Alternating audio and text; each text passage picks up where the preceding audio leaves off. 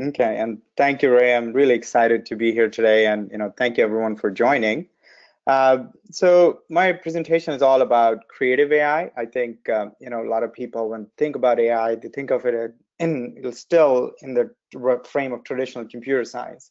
So hopefully, as we walk through the presentation, you'll take something away from it in the sense of like how it is becoming more and more what I like to call creative. So within the last few years, as you know, artificial intelligence technologies have moved from the realm of science fiction to now hard sciences. But as I was saying, people still think of it in terms of traditional computer science. That is, the machines are only suited for performing what you would call like narrow rational or quantitative tasks, such as, for example, asking Siri for directions to the nearest Chinese restaurant, or maybe enabling basic marketing automation tasks such as blasting a general broad message to your target audience. But the real value of AI is its ability to step into a qualitative or creative realm and then perform tasks that we think of as uniquely human. So for example, gossiping, or even more importantly and more set for business, generating the highly targeted material for your marketing efforts in the first place. So basically, creative AI. So what is exactly needed to make machines to be creative? Funny enough, it's definitely not millions of lines of software code where you beforehand have to anticipate, every outcome and program for it. But in fact, it actually does consist of two simple steps. Number one, acquiring the data sets that are, rich in human emotions, behavior, and sentiments, and then teaching machines how to subjectively analyze these data sets. So if you think about it, this is not very different than teaching a human, say, philosophy. So here you would need not only the textbook specific to various topics within philosophy, such as aesthetics, ethics, or logic, but also teach students how to analyze and apply them. So in machine learning world, we call this acquisition and teaching process, also known as, also call it like training. So now let's tackle these two steps one at a time. First, where do we find these data sets to train our machines to be more creative? Well, the answer is actually going direct to the source. So if you think about all the ways in which modern humans communicate, so first, although it is still dwindling, we do still talk on phones, so voice calls or audio. We use text messaging, emailing, so therefore text. We use platforms such as Snapchat, Instagram, Twitter, and so on, so pictures and text. And then finally, we use Facebook Live, YouTube, and videos, and so on. So that therefore videos. So now if you think about it, what do all these forms of data have in common? Well, for one, these are all really natural forms of communication, rich in human behavior, emotions, and sentiment. And then secondly, they are completely unstructured in nature. So by that, what I mean is that they don't neatly fit into your SQL tables or, for example, rows and columns of an Excel. Okay. So now let's take a look at how machines learn from this data through an example of one of the most common applications of machine learning, namely computer vision. So this is a picture of my son when he was 6 months old. He's 3 now and equally daring. And here are a few pictures of my wife.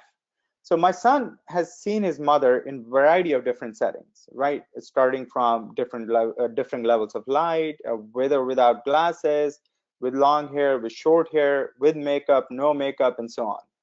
With each new image he processes, his brain is actually reinforcing connections between the concept of his mother and an image of his mother. So in fact, by the time a human child is 6 months old, they have taken over 1 million snapshots of his or her mother, and therefore can take a brief look at any new image and recognize their mother with a very high degree of confidence. And that's exactly how artificial neural networks used in machine learning are constructed. They are modeled after a similar function in our brain, namely a network of synapses and neurons. It is these neurons that fire signals based on a particular input, something you might remember from your high school biology class, for example. So in a similar manner, a machine learning system uses inputs like images and activates synapses across a computer-based neural network and is thus able to perform tasks such as identifying various objects in the images. Now, in practice, what you do is you create a network and pass data through it. And this is the key. You simply let the machine decide what is right and what is wrong. And therefore, the earlier speaker also mentioned about the bias. That's where it does creep in. So basically what you do is you don't actually program anything. You just pass the data. You let the machine decide. So basically there is no if-then logic if you're familiar with computer programming. And if the machine chooses a wrong answer, you just simply correct it. This is obviously what we call supervised learning. Again, very similar to how you would teach a human child. Now, obviously, this type of objective analysis is very powerful and forms the basis of some of the most cutting-edge technologies out there, such as self-driving cars. However, much more interesting things start to happen when you combine different forms of data sets. So because that actually starts giving us ability to teach machines both the what and the why. So for example, let's say you're a marketer using a product such as Glimpse. This is what leveraging the AI technology would look like to you. So based on your business problem, so for example, there was a slide earlier about what message is best to promote our organic farms to millennials. We'll go out and gather the requisite data for the sources you have specified. So for example, it could be actively solicited customer feedback or just mining the web. And then we break this data apart into individual parts. So for example, and then process them separately. So for example, visuals are processed through convolutional neural networks to determine content. And the text is parsed for emotional and behavioral patterns using a different kind of neural network, what we call a bidirectional gated recurrent neural networks. And then output of those two are individual neural networks are then analyzed through a multiple input neural network. So thereby creating a dynamic ontology of inside categories or themes. And then finally, we surface the insights and actions that best fit these themes from the underlying data. So, and then marketer can take a look at it, the resulting output, choose to accept it, update it, or delete it, therefore forming a virtuous loop and helping train the system even further. So what this gives us is the capability to analyze each and every piece of unstructured data for both objective markers as well as subjective context that almost mimics a human level of analysis.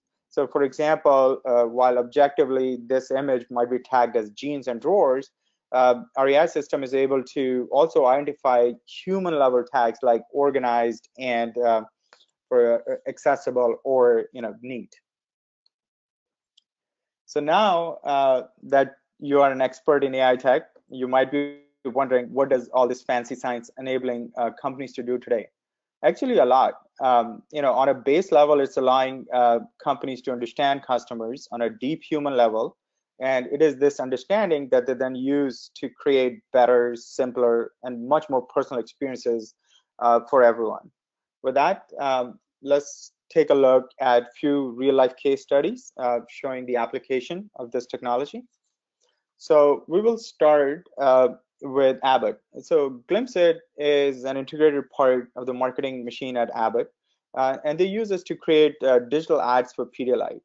Now, Abbott, is is in the process of transforming Pedialyte from something you just give to kids when they're sick to a brand where everyone reaches out for when they're dehydrated. And in this instance, they wanted to create messaging on how to effectively communicate symptoms and impact of dehydration to consumers. And this is how they went about it. So they logged onto the portal, start by asking a question, and then they chose their target demographics. So think like age, gender, location, household income, and so on. And then they also, went ahead and chose the data sources they want to analyze.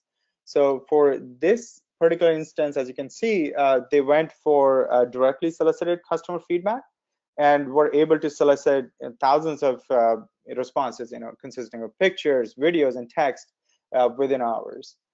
Then the AI system actually analyzed this data and automatically tagged it for both objective markers as well as subjective context.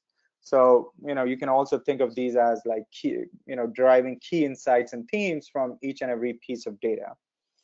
So actually, I jumped over a slide. Yeah, this one here. So what you see here is basically a quantified look at the top themes relating to the impact of dehydration on a person's life, along with the most representative data.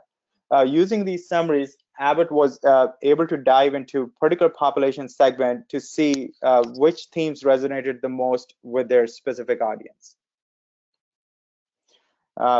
So what did the system find? So based on the segmentation analysis, the system found that there were significant portion of the population in the metro markets that thought dehydration prevented them from spending quality time with their family. So you can think of it as grandparents who can't play catch, or a couple who can't go biking together, and so on.